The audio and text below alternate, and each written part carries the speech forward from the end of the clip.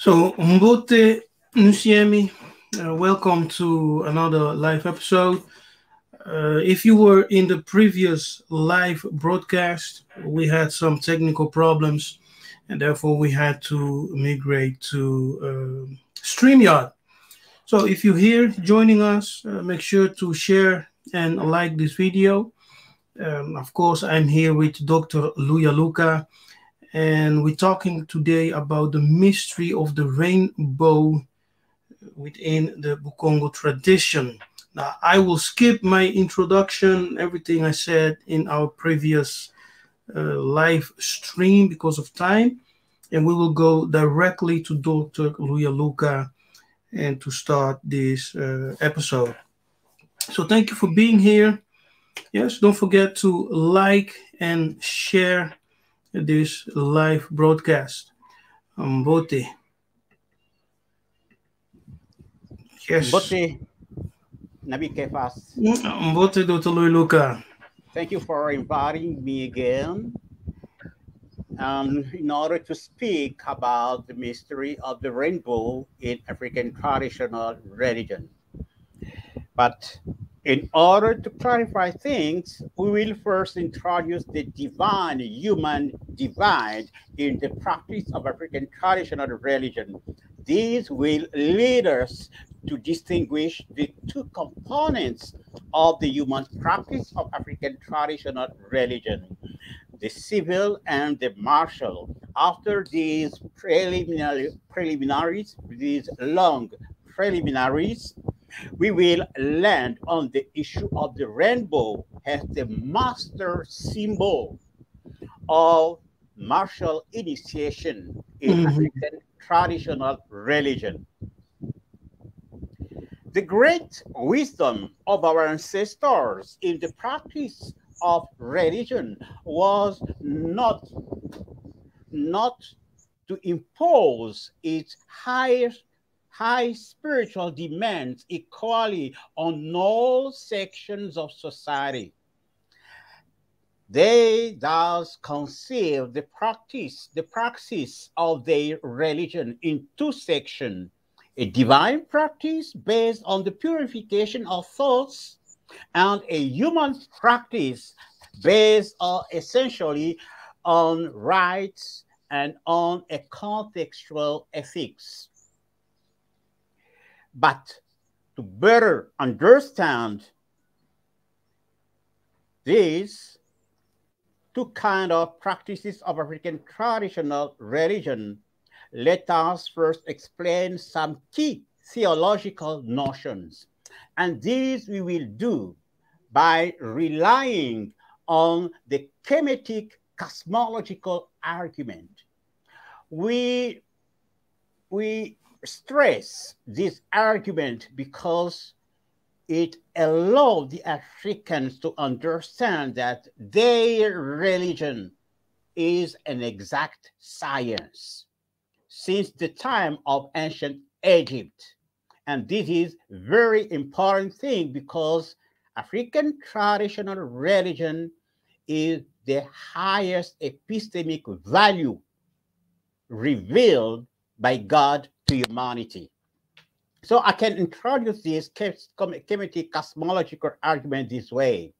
I'm an individual being, you are an individual being, therefore this temporal universe in which we abide has an individuality. It is an individual entity. And because it is an individual entity, it is the effect of an individual cause. Within the setting of infinite possibility, the individual nature of this cause begs the, the existence of other causes. They might have not yet created their temporal universes, but they exist. Therefore, we have potential causes and effective causes. Here, I introduce an hypothesis. The hypothesis is that every creation exists in its creator. Now, provided this hypothesis, there is an entity which includes all the potential and effective causes. This entity is therefore the greatest possible being. It is Nzambi Ampungu Tulendo. Therefore, Nzambi Ampungu Tulendo, being the greatest possible being, must be indivisible and immutable. Because if he were not, then there might be a principle of his divisibility and mutability, and that principle must be greater than him, which means greater than the greatest possible being, an impossibility. Nzambi Ampungu Tulendo must be also transcendent. By transcendent, we don't only mean that he's above everything, but we mean also that he doesn't know evil. Because within the setting of his absolute indivisibility, in him to know and to be are the same thing. What God knows is what he is. Therefore, if the Most High knew evil, he must be infinitely good and infinitely bad, which is impossible. We have seen also that each cause or each child of God or each lower, we call them also lower because they manifest the full glory of God. So they are stars, they are sun. The word lower is the Ra of the Egyptian. It means only sun, a star. So each of them manifests an individuality which is included in Nzambi Tulendo. But Nzambi Tulendo is indivisible. Therefore, each one of the lower of the children of God expresses the full glory of Nzambi Tulendo, but in an individual manner. That fullness of God is what we call the Logos in a scientific manner. In Christianity, it is called the Christ, which is different from Jesus. And in Bukongo, it is called Mpinanza, or God the Governor, at the celestial level. So we have seen that God is transcendent. And another key doctrine is that has the greatest possible being. Nzambi Ampungu Tulendo includes all reality. There is no reality outside of him. Because if it were, that reality added to God will result in an entity which is greater than God, which is impossible. So God includes all reality. Now, we have seen that God expresses his fullness in each one of his children. That act is an act of love. Expressing infinite love to an infinite number of children, God must be the principle of love. He is love with capital L. And we have seen also that God is immutable. And because he is immutable, he cannot withdraw the logos from his children. So God is constantly loyal to the children, expressing a quality of truth, which is loyalty, in an infinite manner to an infinite number of children. God must be the principle of truth. So he is truth with capital T, being love, being truth. The affection of God toward his children is a true one. So it is not forced. Therefore, the children of God are endowed with free will. But free will implies a choice. Hence, we arrive to the conclusion that evil exists in heaven, but only in a potential manner. Now, in African ontology, potential existence is not true existence. As I'm speaking to you, each one of you has a lion in his mouth, but because this lion is just a potential one, nobody cares about it. So evil exists in heaven potentially to allow for the choice. Now, the misuse of free will led the child to make evil go from potential existence to manifest one. Thus, man becomes the one, the child of God becomes the one who creates evil and not God. But to create here, it means to let it go from potential existence to manifest existence. The child of God is thus responsible for his downfall, and he cannot remedy to this only through the action of the Logos, the action of divine spirit. Thus, the Kemetic cosmological argument shows us that the fall of every human being is the result of his own original and subsequent misuse of the free will, the God given free will. This theology in Bukongo is confirmed by the myth of Mahungu. Mahungu, the original human being, was created perfect, had dominion over the nature. God forbid him never to go around the sacred palm tree. He disobeyed. He went around the sacred palm tree and he lost his power. He became a mere mortal. So we have here the same doctrine. So it follows that in African traditional religion, the supreme goal of devotion, the supreme goal of the initiate is to remedy to his fall, to become back a child of God, and Noziris, a Malungila he has been prior to his fall. This involves two different approach of the practice of African traditional religion, the divine and the human. We see this distinction clearly among the Bantu people. Let me take just one example, the Bobitaba. It is an ethnic found in Republic of Congo in the northern part. They have two kinds of priests.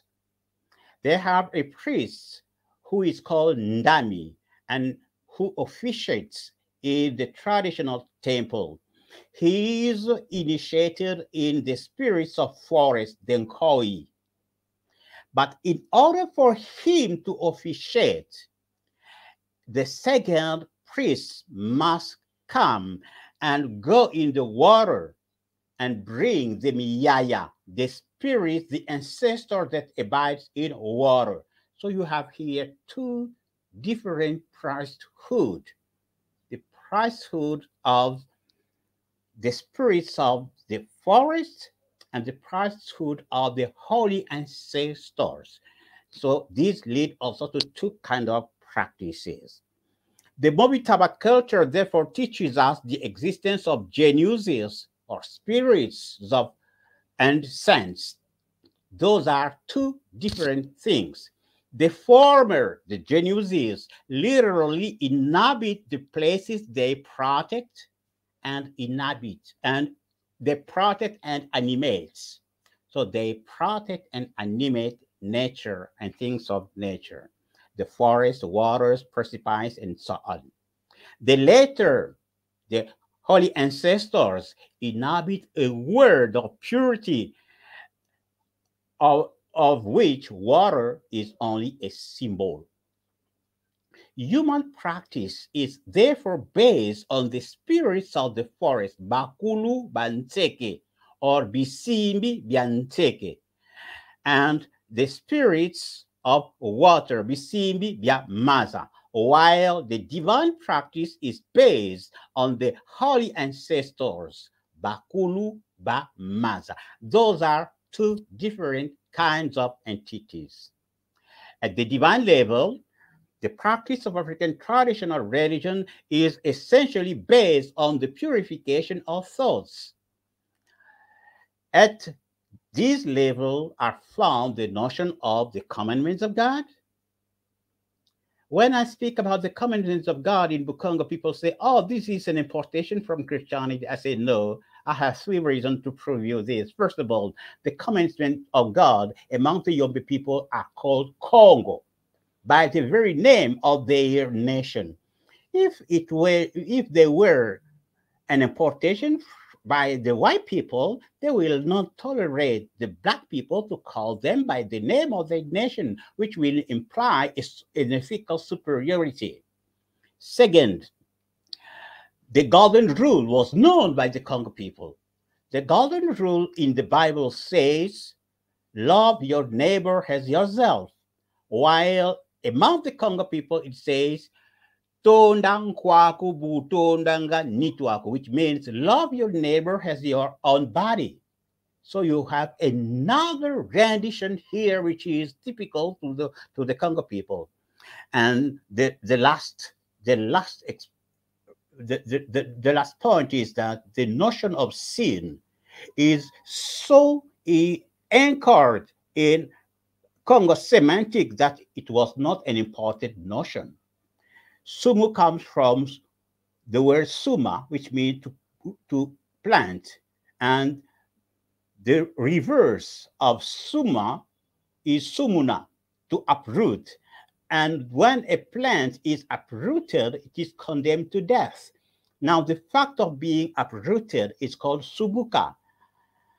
Now, sumuka means also to sin. So we have the doctrine here that sin leads to death. So the commandments of God were known by the Congo people as part of the divine practice. On the divine level, power is the succor of holy ancestors. This brings the need for a continuous and growing purification of thought, which can be required only of the elite. So the divine practice was the practice of a minority of people, not the majority. It is therefore, as I said, the practice of a minority. A minority found today among the Bantu people, especially in Bukongo. It is within this framework that we have established the Nzilalowa Academy as a modern school of divine practice of African traditional religion. The divine practice of religion bequeathed by our ancestor is therefore essentially based on the purification of thought, and the initiate is aiming for four things. He is aiming to become back a child of God. He has been in heaven. I spoke about this. And this is seen in the Bible in 1 John chapter 3, verse 1 to 3. He aims also to develop a power that will be perpetuated as human power by faith. He aims also to practice healing through the purification of thought. And lastly, he aims to fight witchcraft through the means of love, not through the means of witchcraft itself. The human practice, on the other hand, is that of the majority of the Black. This is the case of Vodun, Santeria, Bwiti, Palomayombe, etc., and even Kingunza among the Congo people. In fact, most of the variants of African traditional religion are based on human practice. Their characteristics are as follows: the use of the spirits of forest or water that I call the Bisimbi, the use of divination, the presence of contextual ethics, which imply the absence of the notion of sin and the commandments of God, and the ambivalent nature of the power which is used, that power which originally came from the divine practice is now ambivalent, can be used for good or for bad. However, the bad use must be forbidden. We have seen here that the human practice include divination, but in the divine practice, divination is not a systematic, because that practice starts from the perfection of man and result in the negation of imperfection, saturation of imperfection. So divination is not something essential there. As we have pointed above, the human practice power depend on genesis and genesis of this nature. Therefore, when the initiate dies, his power ceases.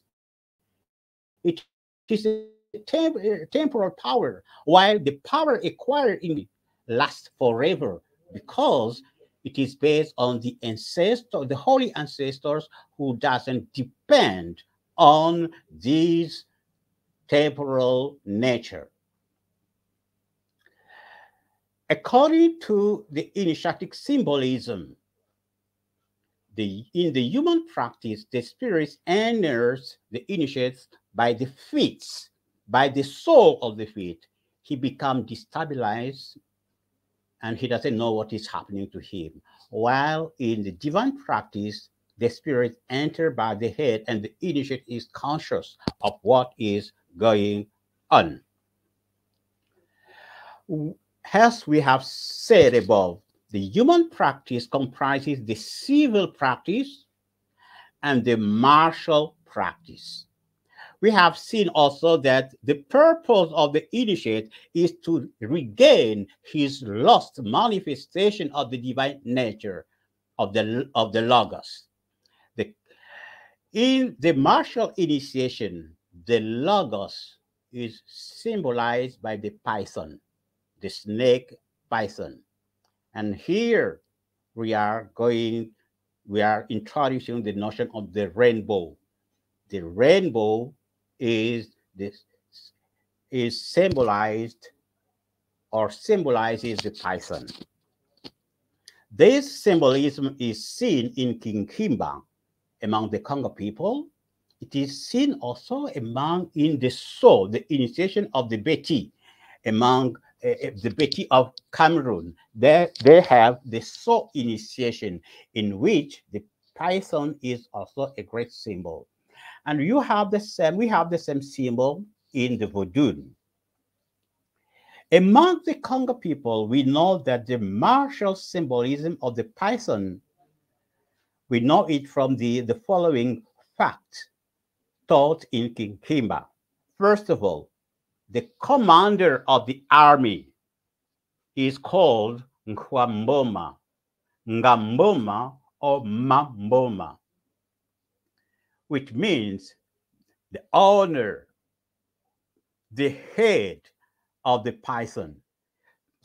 So this make it clear that the army is called a python.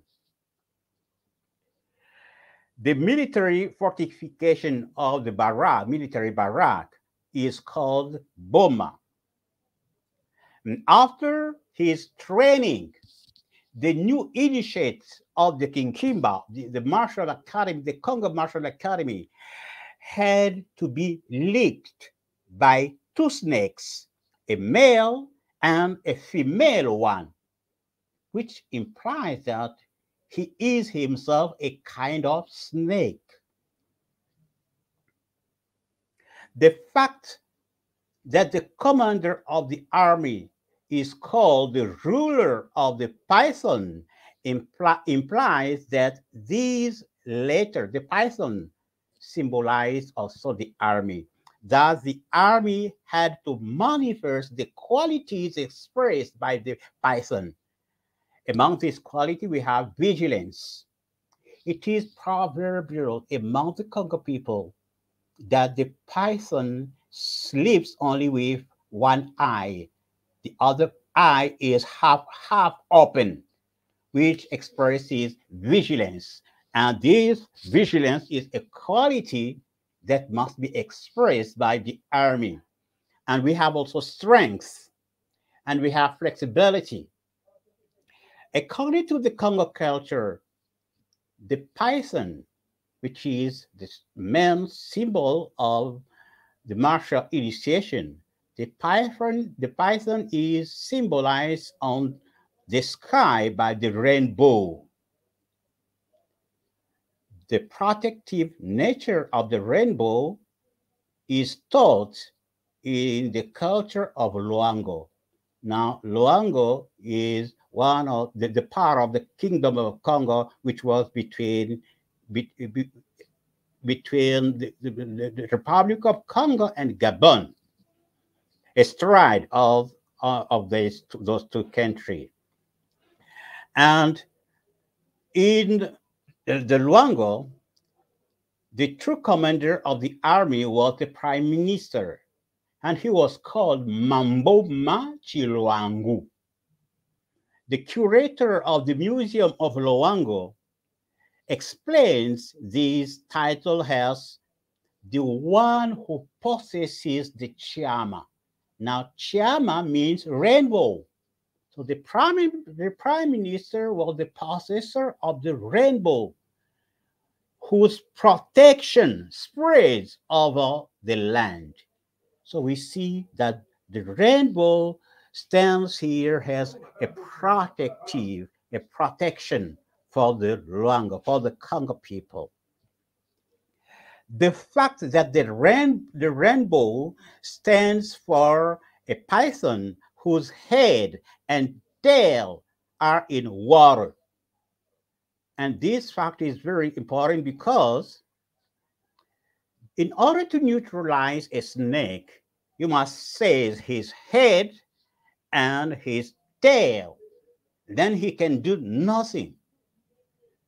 So it means that since the rainbow has the tail is a snake whose head and tail are in water, it means that the true martial power is in water, which means the true martial power is to be found among holy ancestors.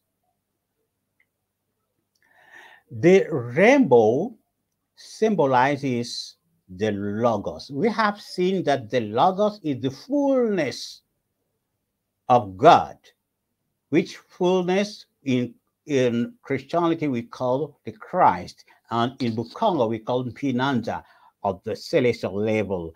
At the temporal level, it becomes Kimalungila or Kimawungu. Now, the rainbow, the word for rainbow in Kikongo is Lukongolo. Lukongolo. Now, Lukongolo means also the circle. These recall the bracelets, which is called Lunga, which was worn by the initiates. It is a symbol of unity. Now, Lunga means fullness. So you see here, you are recalled the concept of the fullness of God. The rainbow symbolizes the fullness of God, has a martial power to be used for the protection of the land, of the people. The rainbow, according to the Congo people, is made, according to their observation, it is made of two arcs, a bright one and a dim one behind.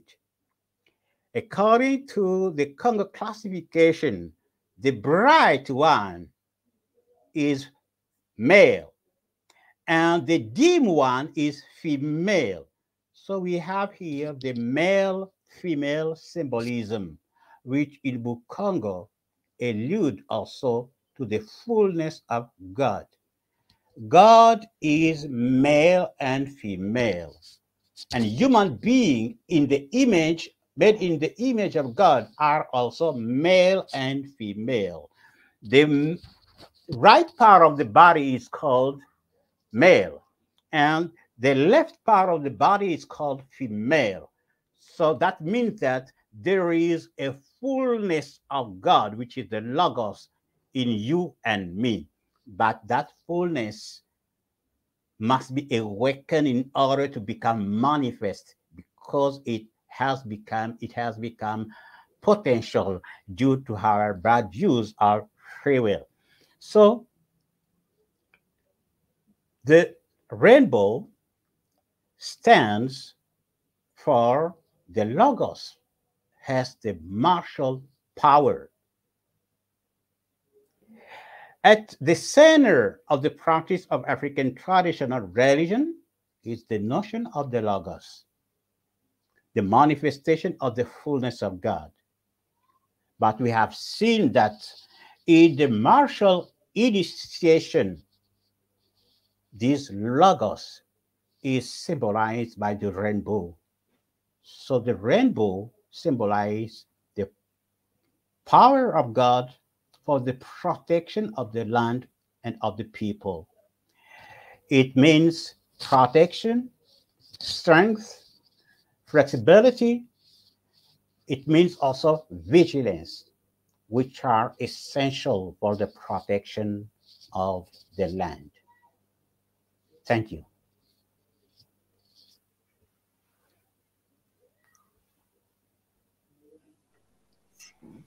Yes, Matondo, Dr. Luyaluka. For everyone watching us live, if you have a question for Dr. Luyaluka, just put it in the chat, but make sure that your question concerns our topic of today. Okay, so don't deviate coming with questions that had nothing to do with our topic. All right, so that's are the rules. So if you have any questions, make sure that it deals with our discussion of today. Ingeta, that's all. Yes, Dr. Luyaluka, I remember in talking about the rainbow. Now, let me just say this, because my audience, many of them are Bible readers. Many of them are ex-Christians. People used to go to church. So they are very familiar with the Bible. Yes. Yes. When we look into the Bible, we see that the rainbow is first mentioned in Genesis 9, verse 13, in accordance with the covenant which God made with Noah and all the living creatures. And when you study the word rainbow in the concordance in the Hebrew Strongs, we get the word keshet, which is a feminine nun, and the definition is bow for hunting, battle, and it signifies, or figuratively, it signifies might. So when we put that in contrast with the Bukongo tradition, we see that the symbol of the rainbow signifies might, okay? In accordance with the definition of the Hebrew word for rainbow, keset, which is defined as hunting, both for hunting and battle. Figuratively, it denotes might. And that might is seen in the mystery school Kinkimba as the Mboma. Right? The python. Yes, the Mboma, the python. So we have the Bible beside it, the Congo beside it, and we see the comparison between the two. But Dr. Luyaluka, is this not kindoki? Is this not like witchcraft, seeing a python in the rainbow? How can we? It is not witchcraft. It is kindoki. Now, kindoki doesn't mean witchcraft. Kindoki means mystery knowledge. That is knowledge leading people to see more than the common people. Kindoki can be divine, It can be human. It can be demonic. So here, because we are within the frame of the practice of African traditional religion, we are speaking of the divine kindoki and the human kindoki. So the rainbow symbolizes the human kindoki has the power of protecting the land, the power of peace, the power that must bring peace in the land, just as it is said in the case of the Bible.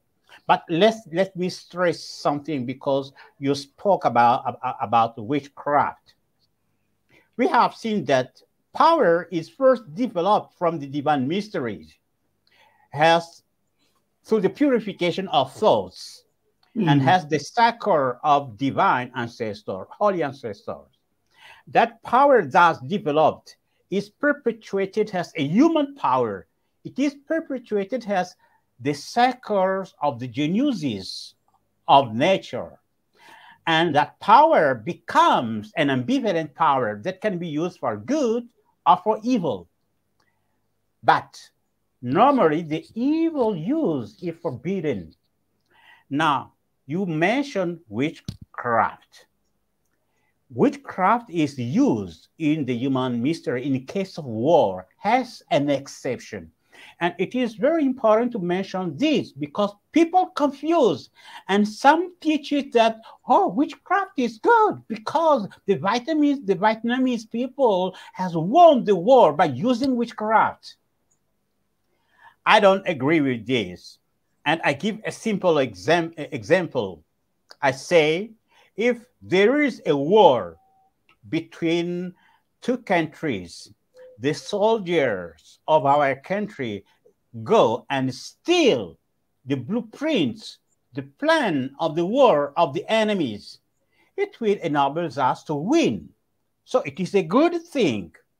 But does it mean that robbery is to be tolerated in the society? No. So it means that that use of robbery in order to steal the plan of the enemy is an exceptional use. And the use of witchcraft in case of war is an exception. It must not be the rule, as some people teaches. We have an example. Among the Yoruba, I think they have a divinity called Shango.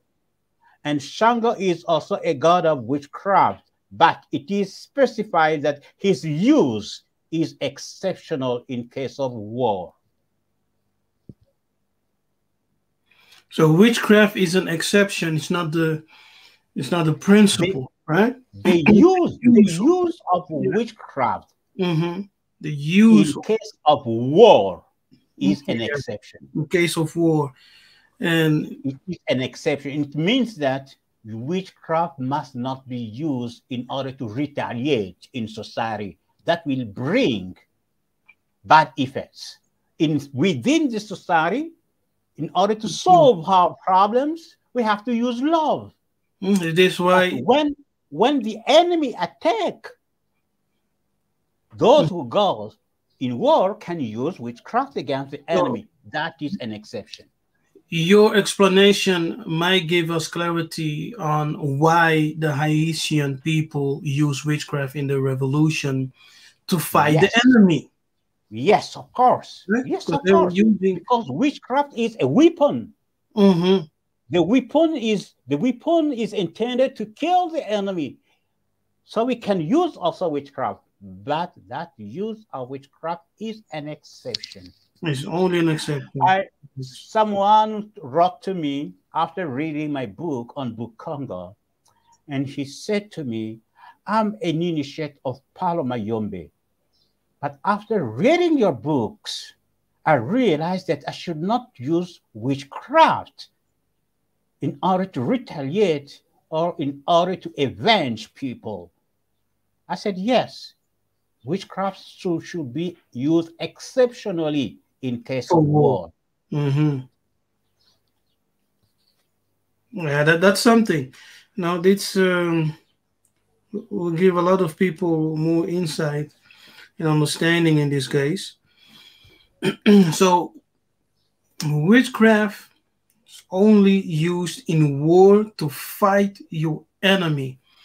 Yes. Now, Dr. Luluka, talking about the rainbow, you said that the rainbow, Lukongolo, uh, Yes.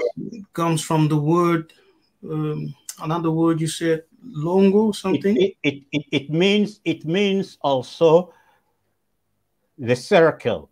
The circle, yes, it means also It means also circle, the circle. Now the circle from this the circle is called also lungu. lungu, And right? lungu is the bracelet, which is a circle worn by the initiates, that the initiate. And that lungu symbolizes the fullness of God. Exactly.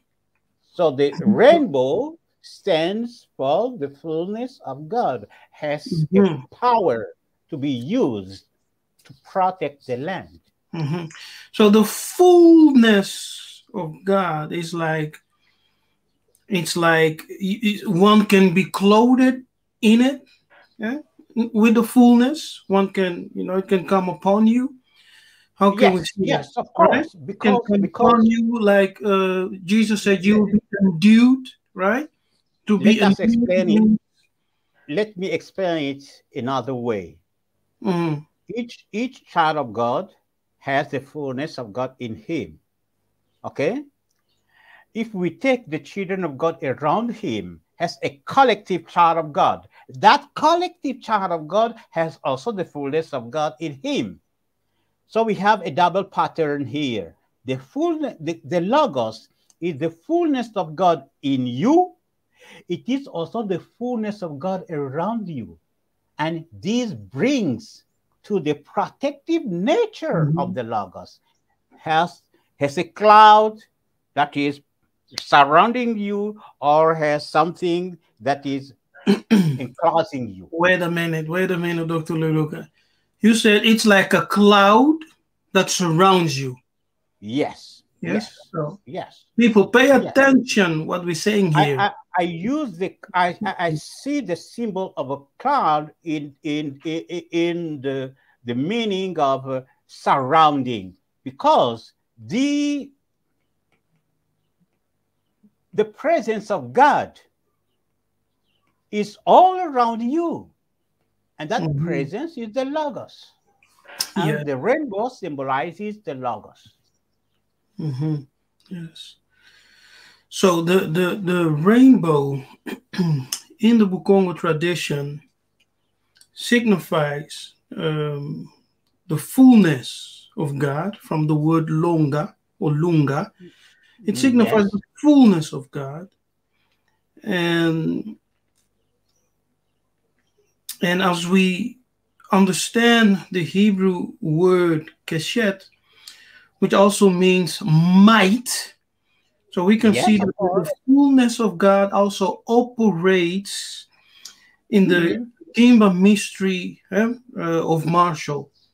So as we Yes, are fighting a battle against our enemies, the fullness of God can operate in us to give us supernatural strength and around us and also to around us. protect us. Yes, it operates in us, around us, and it enables us to fight with supernatural strength. Yes, of course. Yes, of course. Yes. Hmm. So we can be like David.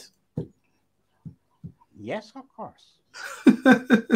Yes, of course. That is why it is a martial symbol. It shows the Logos, the Christ, has the power, the protective power of God, the defensive power that can be used by the army. So that's why the commander of the army is called the Python, a Mhm. rainbow, Chiama among the Vili. Mm, He has the rainbow, that is the mm. protective power of the land. Shama. Yes, Chama, So rainbow. Kufu has a question. He says, if someone is spiritually attacking you, Is this not war against you personally? I need clarification on what defines war. We must distinguish war as the community attacked by an external enemy, and we must distinguish also war as a fight within the community.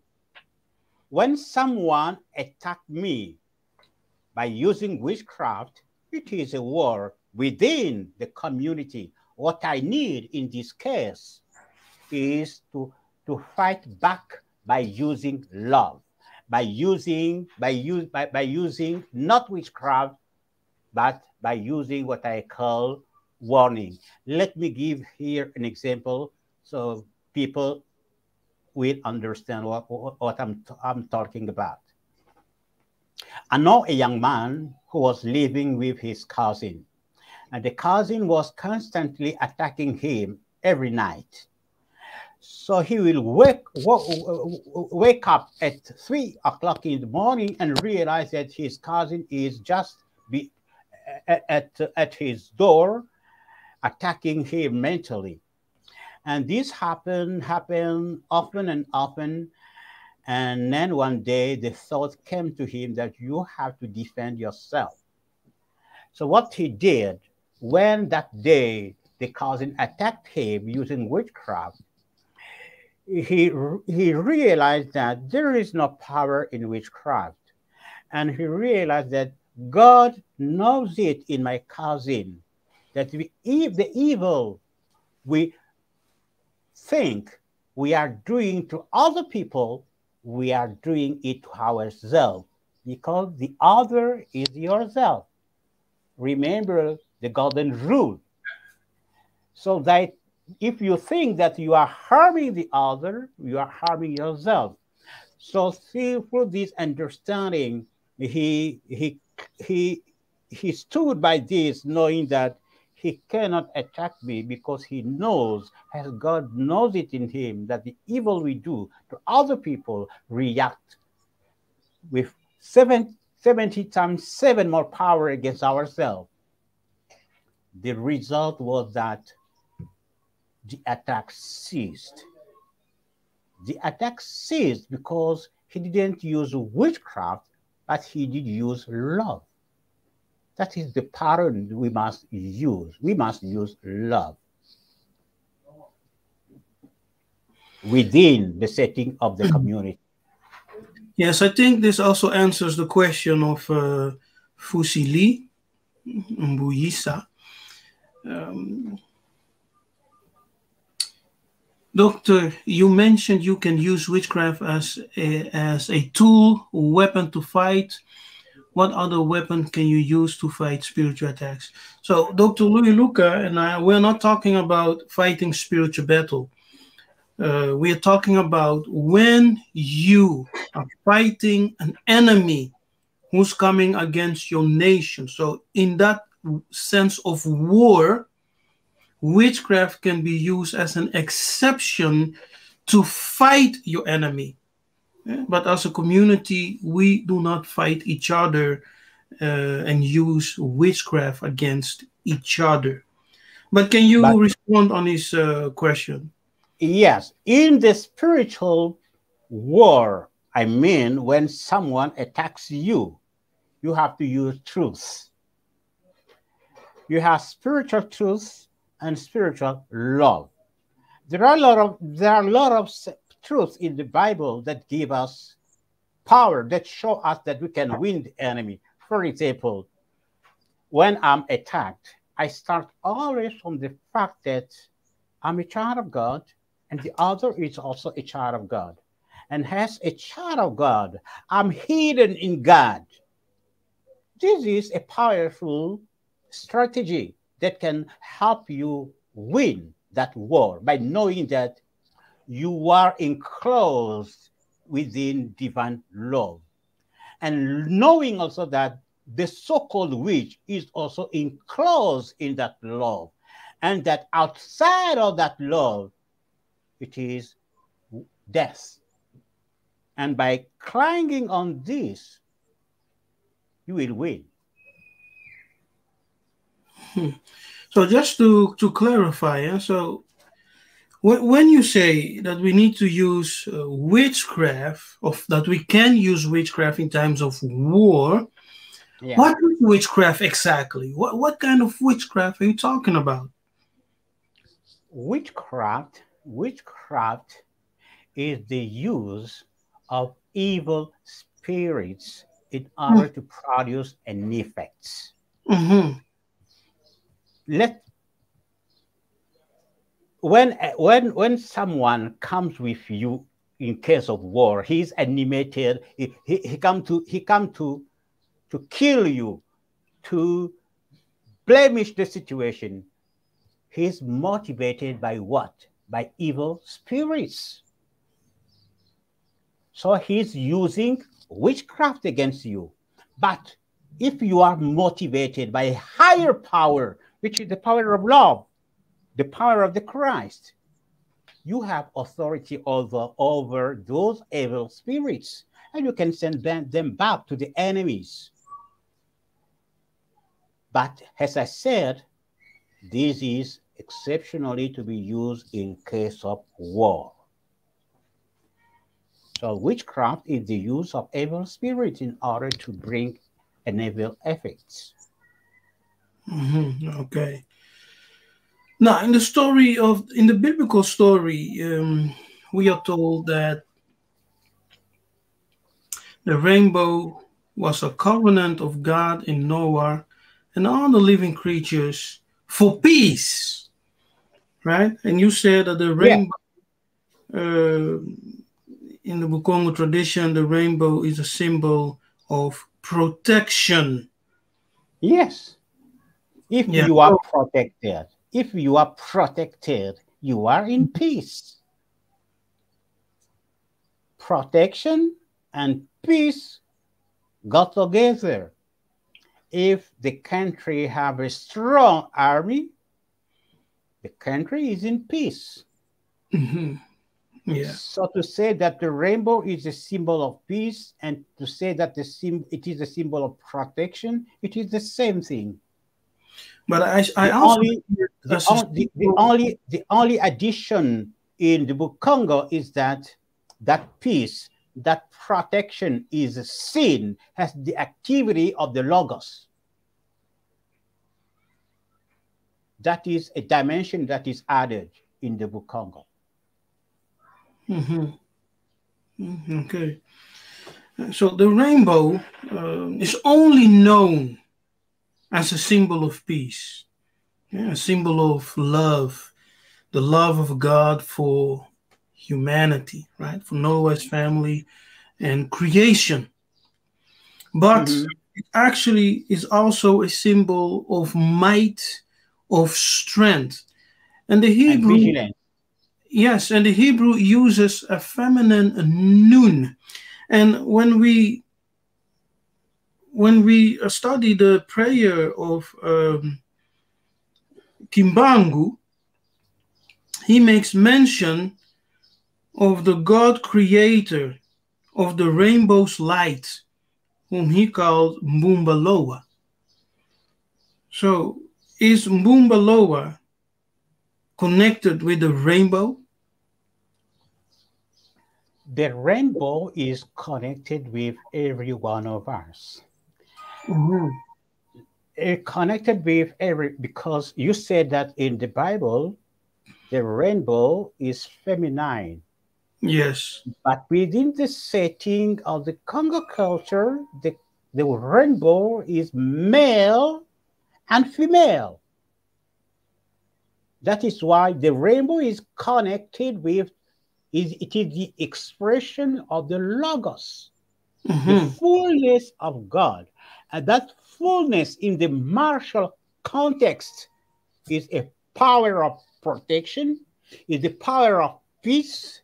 It is vigilance for the sake of the nation. It is flexibility within the army. It is strength, and so on and so on. Yes. Actually, That is why the Pharaoh on his forehead had the sign of a python Mm-hmm. because he is, first of all, a warrior. Mm-hmm. Mm-hmm. Yeah, biblically, the rainbow is a complete circle. Okay? Yes. Is a biblically, it's a complete circle. What we call lukongolo is a Yes. complete circle. So when he established, so the complete circles signifies fullness of God. Mm-hmm. That's the Fullness full of God. God, the fullness of God. So when he established his covenant, he divided the circle in half. One half he put in the cloud as a bow, a rainbow, and the other half we see in the book of Revelation, uh, half encircling the throne of God. So it's actually, Mm-hmm. I can concur that it deals with the feminine and masculine who completes itself in the fullness of God. Yes. And Yeah. we must add that in Book Congo, it is also a complete circle with the lower part hidden in water. But in Book Congo, this has another, this adds another meaning. The head and the tail of the rainbow has a snake. Remember always that the rainbow for the Congo people is a snake. The rainbow is a python.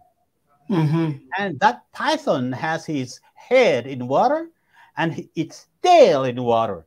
Now, the head and the tail are the might of the snake, which means that the might of the rainbow is among the ancestors who lives in Pemba. It means that the true might, the ultimate martial might, is to be found in the purification of thoughts.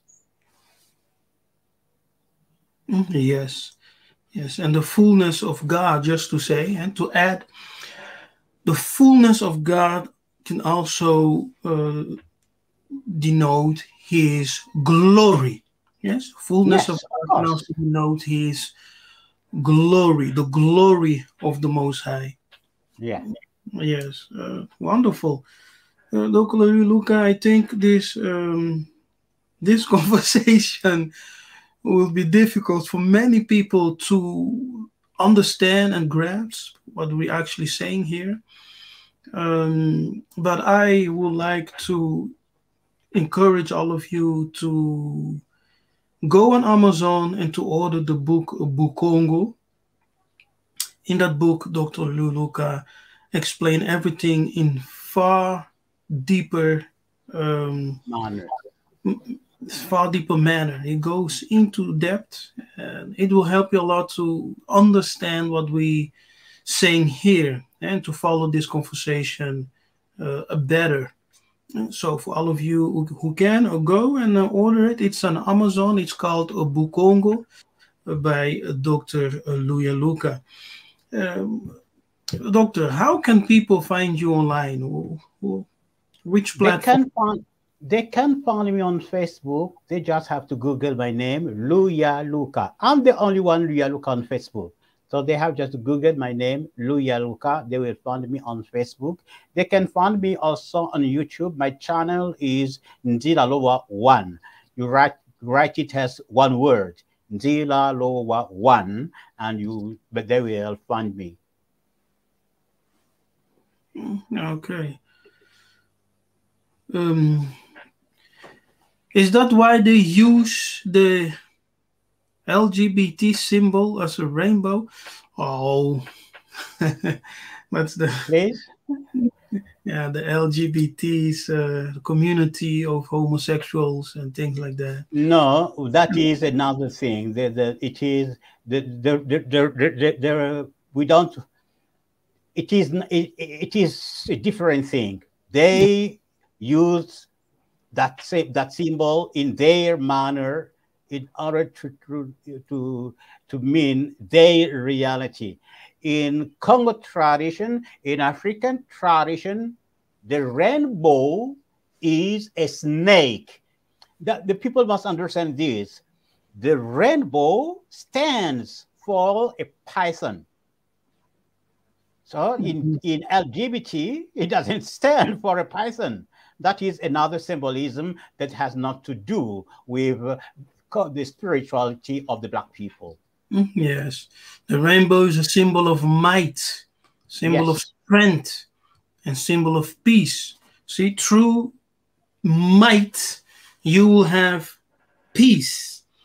And moreover, in African traditional, the rainbow is male and female. Yes. So this cut with the problem of LGBT. It is male and female. That it is in good alludes order. to the completeness of God.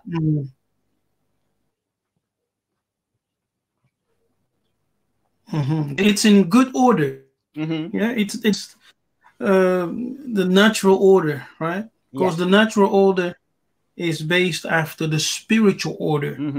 So the completeness, the fullness of God is male and female. Let us make man into our image, and he make him male and female. And the was initially Mahungu, who was the fullness of God. He had the fullness in him.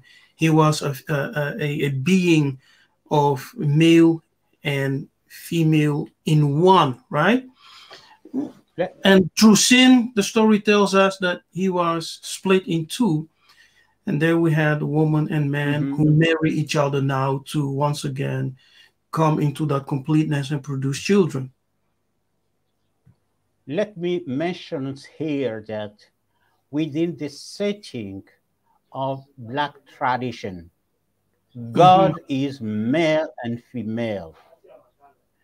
In Sumer, the Most High was called Anu. That was also his male nature. His female nature was called Antu.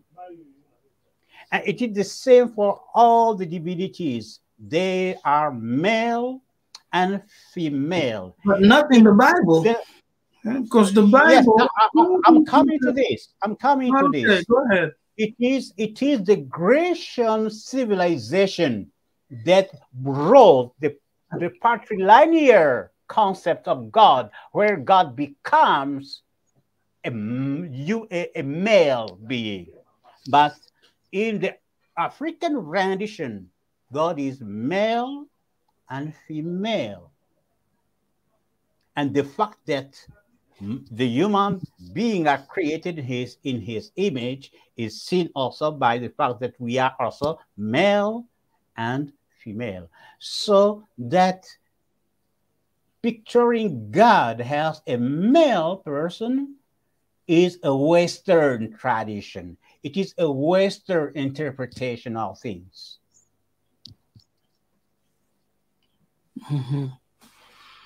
Yeah, so it was the Romans, yes, who introduced the concept of a male God, right? Yes. Yes. Yeah, that is what I call Kadiampemba, because that's not how things work. No. So there is a story of, I have it here somewhere. So in Jewish mysticism, the bow is associated with divine glory, which is the immanent God, according to the Zohar, a mystical commentary on the Torah. The rainbow is identified with the Shekinah. And Shekinah is the divine glory, the indwelling, feminine, divine presence. So it's the feminine divine presence of God. So she, it is said, shared her rainbow-colored garment with Moses when he ascended Mount Sinai, and the cloud covered the mountain.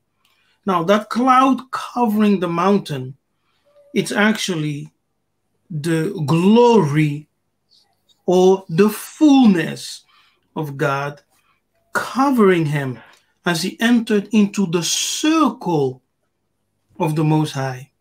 And the circle of the Most High in biblical Hebrew, the circle of the Most High represents the council of heaven. Yes, it's like he climbing that mountain, presenting himself before the council of heaven, and the cloud surrounding him, closing him up, the fullness of God filling him and surrounding him as he received the words to transmit to the people. And that's exactly what you talked about, right? When you Yes, talk yes, about the fullness of God surrounding us and abiding in us. yes, yes. Within the setting of African traditional Mhm. religion, we do understand also that God is transcendent. So God is represented. So the fullness of God means also the presence of holy ancestors around us. And within the setting of the transfiguration, it was Moses and Elisha surrounding Jesus and his two disciples. Mhm. So the fullness of God is also the surrounding, protecting presence of holy ancestors. Yes. Okay, let's take. I have one question from. um,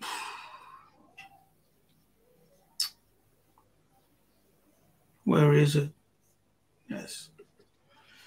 So this sister or brother says, "Are we the Bantu, the ancient Egyptian, because those teachings links with Kemetic knowledge from ancient Egypt?" What I can tell her for sure. I started my lecture by introducing key point by using the Kemetic cosmological argument. Now, the Kemetic cosmological argument is an exact science like mathematics because it is a set of deductive coherent truths. So we have with the Kemetic cosmological argument a systematic natural theology. Now, if you make a comparative study, you will see that the theology derived from that Kemetic cosmological argument is in perfect congruence with the religion of ancient Egypt, with the religion of Sumer, and with the Bukongo, so that we are empowered to affirm that the Bukongo is the continuity of the religion of ancient Egypt. Ingeta. And for some people, that is confusing or scary, but you need to know the story, the history of the Congo people to really understand the answer of Dr. Luyaluka. Ingeta, Dr. Luyaluka, I have no further questions. I think it was a great, powerful, in-depth conversation. I encourage everyone who came in late to rewatch this live episode. Make sure to like this video, share if willing, subscribe to Dr. Luyaluka's YouTube page. What's the name of your YouTube, Dr. Luyaluka? Zila Lowa 1. Hmm? Zila Lowa 1. NZILALOWA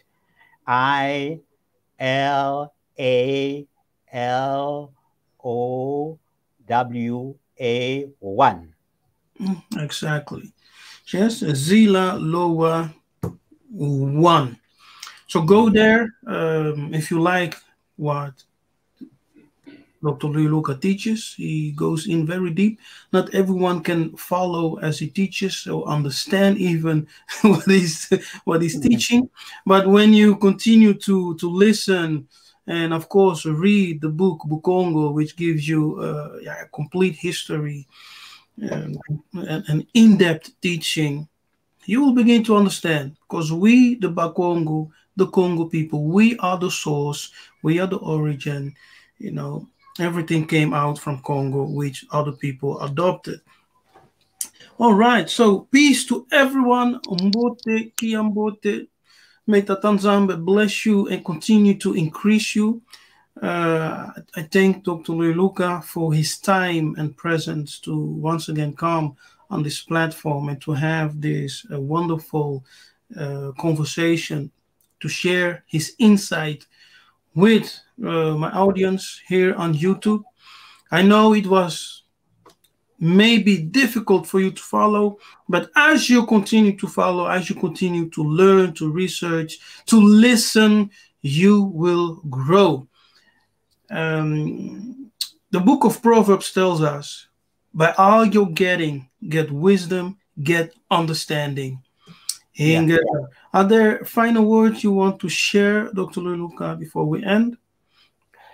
My final word is that the rainbow stands for the African people as a python, the representation of the fullness of God has the protective power of the black people. And we have to understand that symbol in that manner. The rainbow and the python are not divinities, they are symbols of the divinity of the Logos. Ingeta, very important. The rainbow is a symbol, not a divinity to be worshipped, but a symbol of the Yes. Logos. The Mhm. Logos signifying the fullness of God, which can The also Christ. manifest, yes, of Christ, which can manifest itself in the spirit of might, gives you strength for warfare. Yeah? Ingeta, Yes. Matondo, Matondo, Dr. Luyaluka. And yes, next time, as we see each other again.